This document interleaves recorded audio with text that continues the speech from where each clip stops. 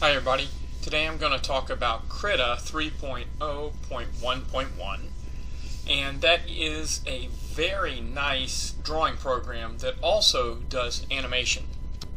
And even better, it's open source, so it's free.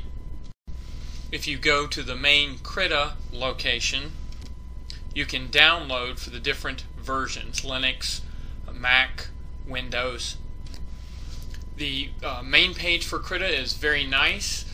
You can click on Learn and you can see the user manual, and it's got links to lots of different portions, so it's very good for learning about Krita. If you go to the FAQ page, it shows where can I find older versions of Krita in case you happen to need those. So obviously the first thing is to load up a canvas.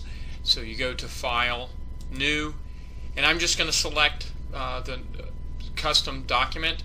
Notice that there's templates that you can use, so you can check those out. But I'm just going to do the custom document and click on Create. Now, like Photoshop or Clip Studio Paint, Krita is a very powerful program, so there's lots of tools and lots of things, and it's a little bit different than Photoshop. So I want to just help people get started. The first thing that I think that you want to notice is in the upper right hand there is a little icon that allows you to choose your workspace. If you click on that, you'll notice that there are many different types of workspaces and you can create your own. If I wanted to do animation, I can click on that, and notice it will rearrange everything into an animation style with a timeline on the bottom. Onion skins and an animation tab right there as well. It also has big paint, so you can kind of see one style of painting. I'm going to select default for right now, and that's what I would suggest you start with, because that just gives you a very clean, simple interface. Some of the other ones are more advanced. Now, before I actually jump into drawing and painting in Krita and show you the different tools, I want to first talk about the configuration. I've tried this on a Surface Pro, I've tried it on a Cintiq, and also a UG 19-inch monitor, and I've noticed a couple of things. On the Surface Pro it worked fine straight out of the box. However, on the UG and the Cintiq I noticed a problem. Notice that as the cursor is over the menus, it works fine, the cursor moves fine. But as I try to draw on the screen, it's not doing anything. Now you can't see it, but my cursor is actually moving. When I go to select the workspace, all of a sudden the display is updated. And so I can draw again, go back to the display, and you see that it doesn't track on the canvas properly.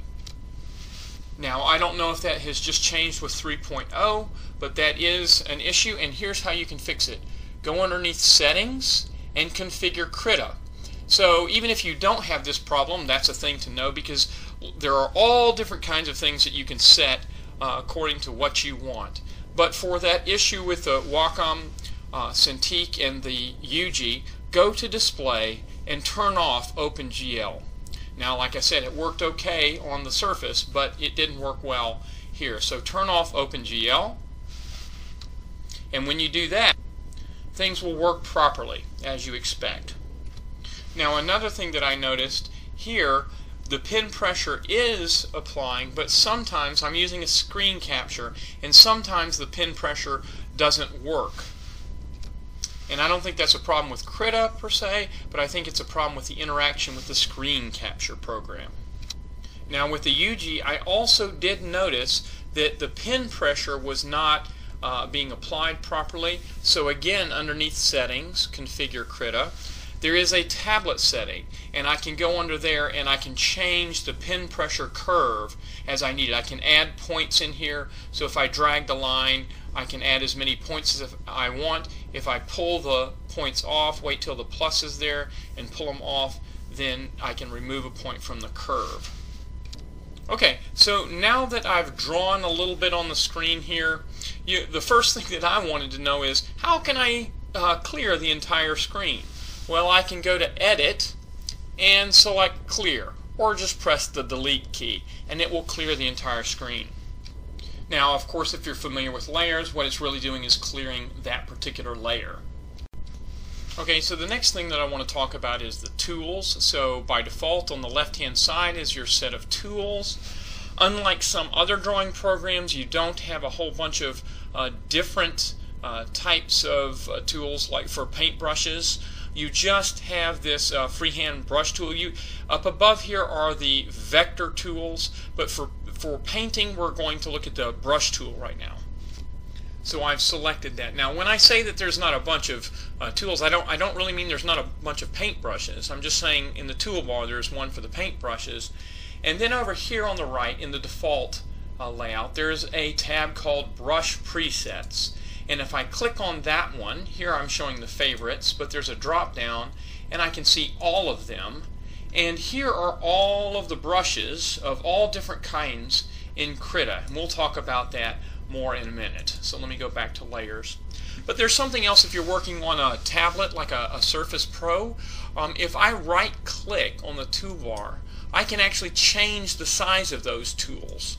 So very large, 14 by 14, whatever size is of interest to me, I'm going to set it to default. Now the other thing that's very nice to know about is while I'm drawing, or while my cursor is on the canvas, if I right click on the canvas, there's a pop-up that comes up which is a really nice thing that you can customize the tools that are in there, but by default it has the favorite presets. So it's got a block, basic, bristles, hairy. You can read these different things, but these are very nice, a very nice set of tools to start with.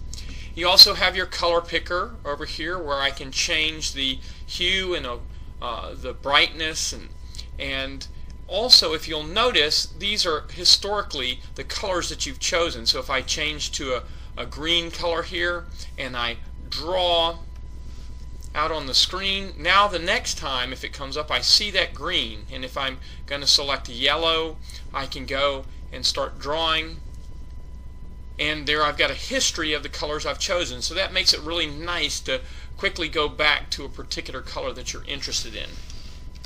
If you'll notice in the upper right hand of this color selector we have that history there as well. This is the advanced color selector, and if I click on that we can see that I can change all different kinds of things, such things as there is a shade selector, do not show, but I'm going to go ahead and show you what that looks like right now, and select OK. And there's this shade selector, so I can customize lots of different things. I'm going to turn off that shade selector for right now. Okay, so we've already talked about how to clear the entire screen by pressing delete or edit clear. Well, if I'm drawing on here and I just want to erase a portion of it, how do I do that? Well, again, I would say use that pop-up selector, and notice that you've got three different types of erasers. One is a hard eraser that is a fairly consistent thickness. Another hard eraser that has varied by pen pressure. Let's take a look at that one. Notice that if I press very lightly I get a very thin line. If I press hard I get a thicker line, so I can control that. And then we've got a kneaded eraser, so a softer edge there, so I can erase more softly. Now again, those favorites are over here in the brush presets, and you can see all the different kinds of brushes. So I'm not going to go through all of these. You can try them, but you can see here some of those favorites that were used. Oh, let me show you also another interesting favorite is this marker. Notice that the angle that you draw that pen or you drag your cursor in will actually change the orientation of the brush tip, which is a really nice thing. Now over on the right hand side of these brush presets there is that drop down menu that I can select, and that might be a nice thing if you're just starting. I click on this and I can show thumbnails or details. In the details I can see it's a much longer list, but I can see the names of the different types of preset brushes, and they're alphabetized, so that helps you find things more easily. So for example, if I'm looking for an eraser, I just scroll down to the eraser area. Now the next thing to show in the brushes is to the left we have a drop down menu here, and I can select that, and it's by default it says all, but all of these different types, block, circle, erasers, we can select those and it will limit what we can see in our list. Now again, for this pop-up, that has the favorites, so I'm going to select the favorites and we can see those there. Now the way that it decides these favorites is there's a thing called the tagging system, and so maybe you've done photos, you can put tags on your photos. So right here, if I click on that tag area, I can go in, I can rename the tag, I can add a new tag, or I can delete the tag. And so that will then, if I delete the tag, remove this tool from the list, or I can add it to a new list if I want to. So I can have multiple lists associated with a brush.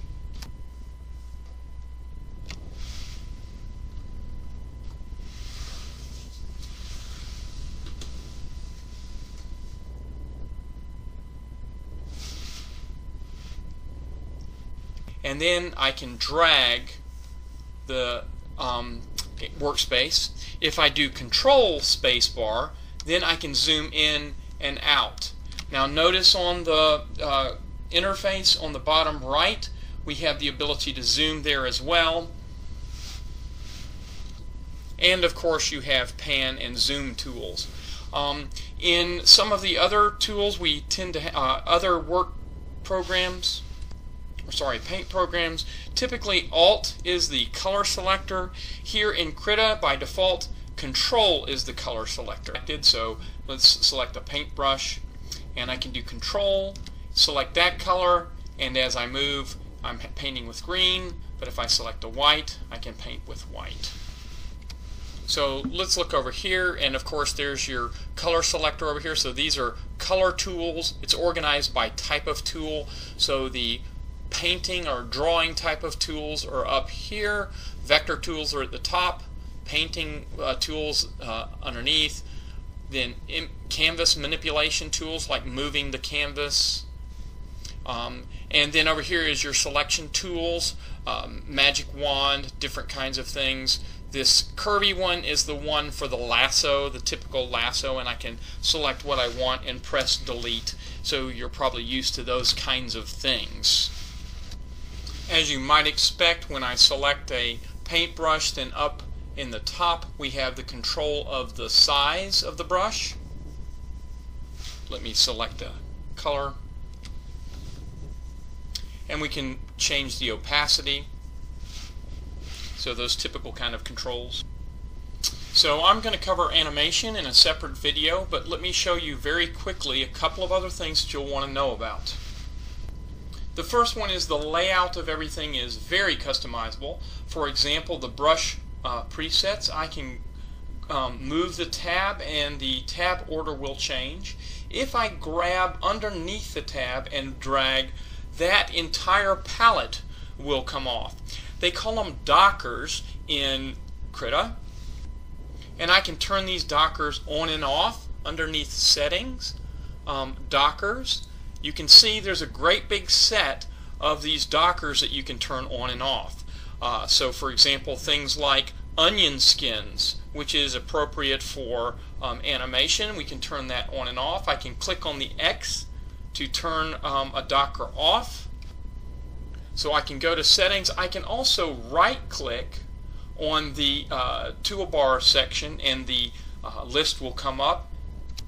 And so here I'm going to bring the brush presets back up, and again I can select whatever I'm interested in. If I want to drag this in between, notice that the shading changes to show me where it's going to put the thing. Now the docker. Now if I am covering over something, it looks like it's going to replace it, but it's just going to make it a tab. And so that's how I get a tab to come up. And I can order them on the left side or the right side or whatever I want. Once I've got what an orientation that I like, then I would go to this Workspace control, and underneath there I'd insert a name, whatever I want to call it, and save it. So that's how I can save different arrangements of the workspace. Now the last thing that I want to show is about the brushes. All of these different brushes, you can get more brushes and you can create your own kind of brushes. So there's all different kinds. It's incredibly customizable, and how you do that is up at the top underneath the drop down menus there's a little icon of a brush once I've got the brush tool selected with a drop down. When I click on that, up comes what is called the brush engines. So there are different types of engines. Pixel is the most common, and that's very similar to Photoshop in the sense that you have a brush tip, which is bitmap, and it can be used for your textures and brushes. And you can see all of the different options. I'm not going to go through these different options. We've got flow, we've got the source, we've got painting, all different kinds of things. But the Pixel Brush engine is a different engine than the Color Smudge. So there are similar options, but different. There's sketching, bristle, shape, all of these different kinds of engines. So notice that you can create just any type of brush that you're interested in. So that's a very powerful thing. But at first, what I would suggest is, again, that you just use the default layout and select the different brushes. Start off with the favorites presets, and then just select whatever colors you want. Start your painting and learn how to use the paint brushes properly. Oh, one other thing that I will show you is if you press Shift and touch the screen, if I move to the right, it makes the paintbrush larger, and if I move to the left, it makes it smaller. So that's a very nice thing if you have a desktop that you're using this on. So anyway, that's the basics of painting in Krita.